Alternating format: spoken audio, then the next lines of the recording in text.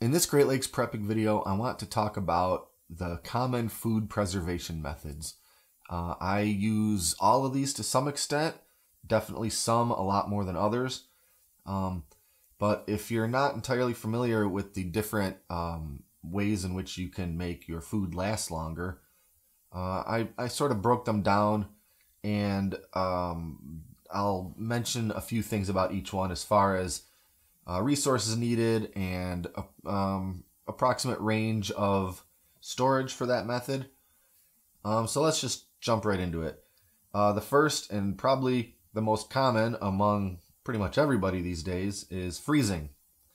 There's not a lot of explanation needed to talk about freezing food. You freeze it, it lasts longer. You're preserving it basically by lowering the temperature and making it mostly impossible for things like bacteria to grow in it.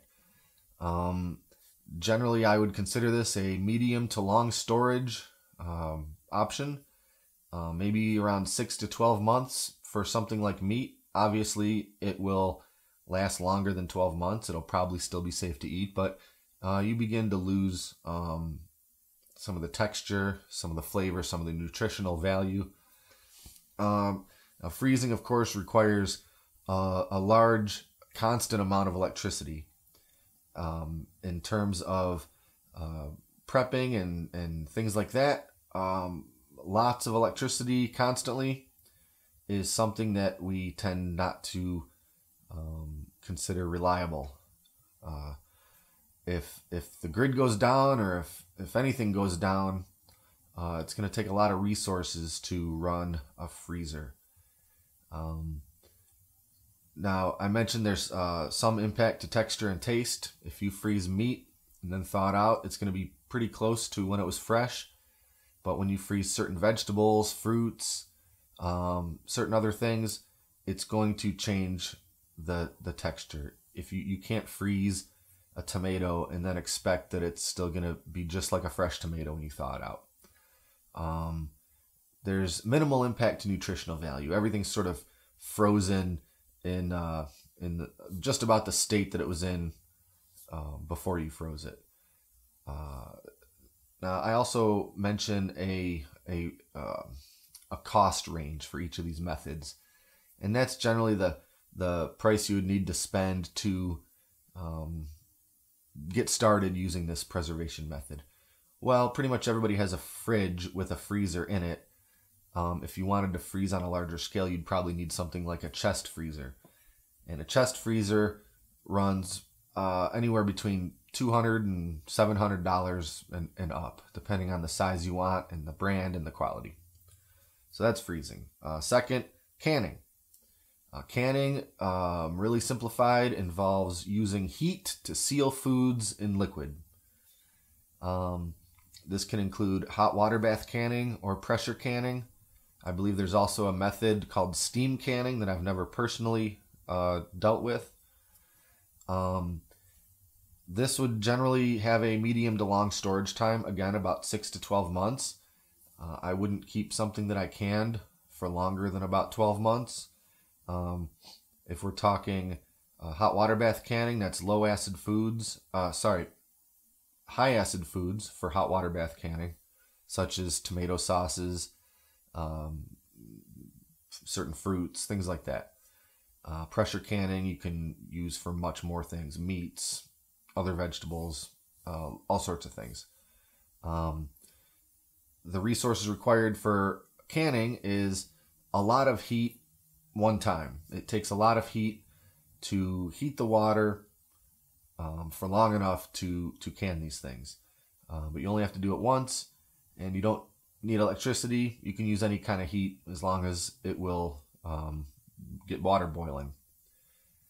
There's some impact to texture and taste. There's some impact to nutritional value. And to get started, depending on what kind of canning you want to do, you could expect to spend anywhere from $100 to about $600 on the equipment, the jars, all the little gadgets you need. Obviously, if you're pressure canning, you need a more expensive piece of equipment than if you're just hot water bath canning. Next is dehydrating. Now this is using heat and air to remove moisture from your food, thereby allowing it to last longer. This could be long to very long storage time, 5 to 20 years depending on what you're dehydrating. There's a lot of vegetables that I've dehydrated that I'm comfortable leaving sealed for between 10 and 20 years. This requires a moderate amount of electricity initially. There's ways to dehydrate in an oven or something like that, but I'm generally talking about using an electric dehydrator. There is moderate impact to texture and taste, as well as nutritional value. When you dry foods out, you're going to remove some of the vitamin value from it. Texture and taste. If you dehydrate a vegetable, you can rehydrate it for the most part. A lot of vegetables, it's not going to be exactly the way it was when it was fresh. It'll be a little bit different. It'll still be good, but it won't be quite the same as fresh or even frozen.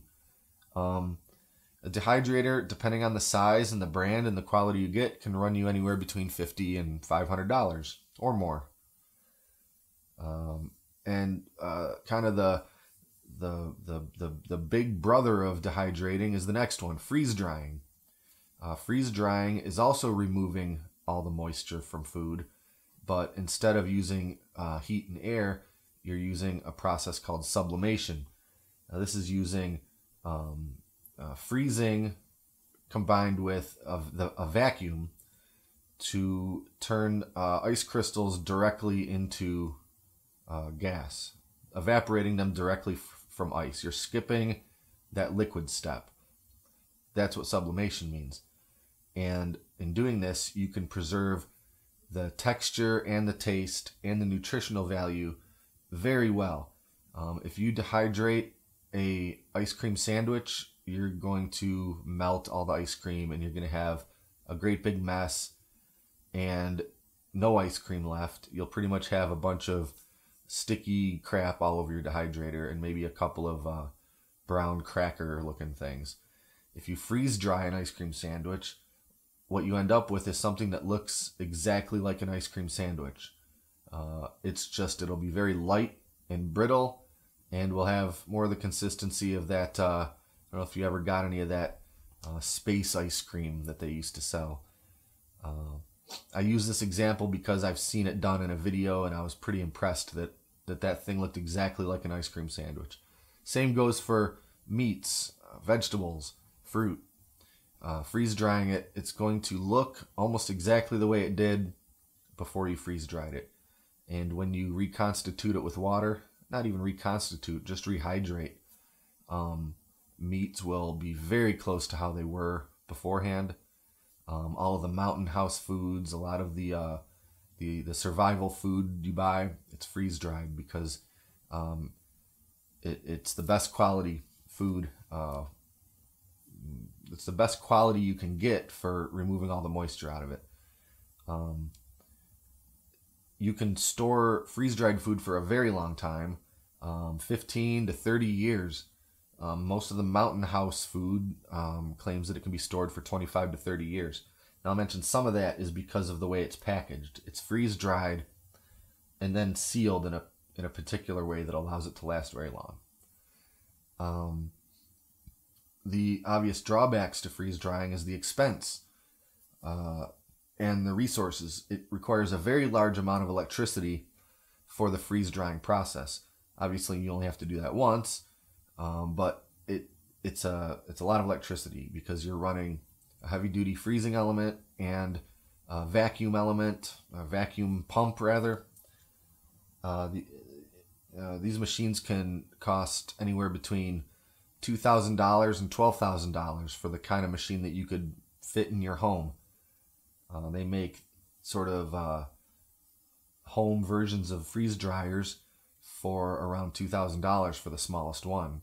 And it doesn't hold a lot of food at any given time, so you'll have to run it a lot to store up a lot of food. A lot of those machines also require routine maintenance. So that's something to keep in mind. They may need to be calibrated or the oil change, that kind of thing. They're heavy-duty machines. They're expensive and they use a lot of resources. For me, in my opinion, I found it more cost effective to purchase already freeze-dried foods. And that's why some of those freeze-dried foods can cost so much, because a lot of resources need to go into that. But for me, as much as food preservation as I do in other ways, freeze drying, I found it to be more beneficial cost-wise to just purchase already freeze-dried foods. But your opinions may differ on that. The last three I'll mention are curing, smoking, and pickling. And these only really work for certain foods. There's a significant impact to texture and taste, and moderate to high impact to nutritional taste.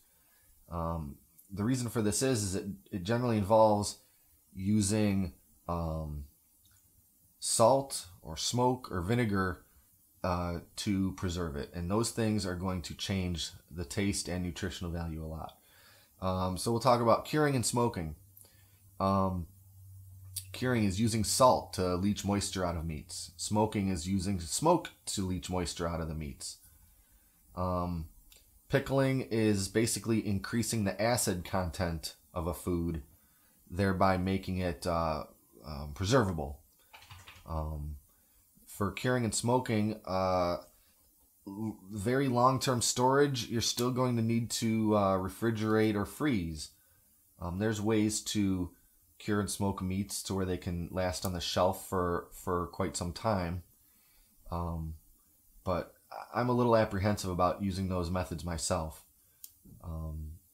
I think there's always sort of an inherent risk of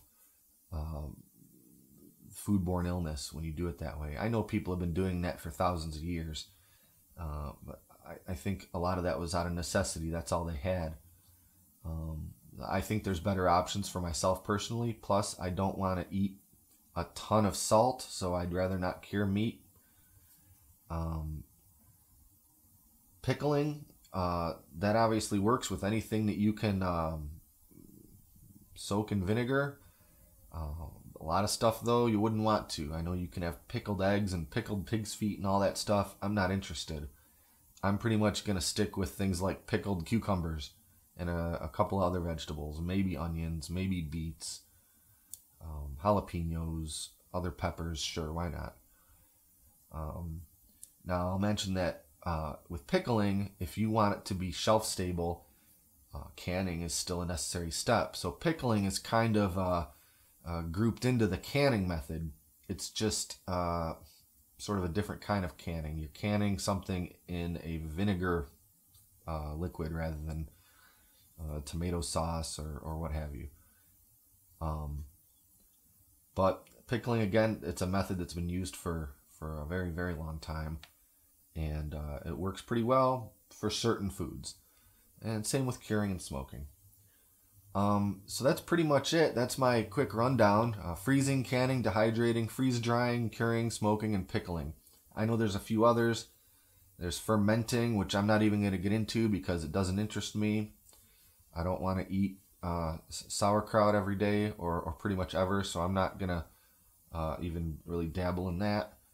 But yeah, that's pretty much it. I know I touched on them all just very briefly.